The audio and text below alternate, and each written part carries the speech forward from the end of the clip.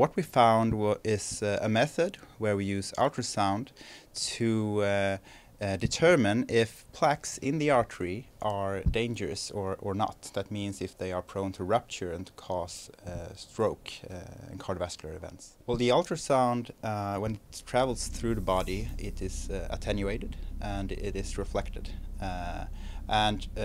What we do is we have to compensate for this attenuation of the frequency, and then we measure the frequency of the reflected ultrasound, and that tells us something about the tissue.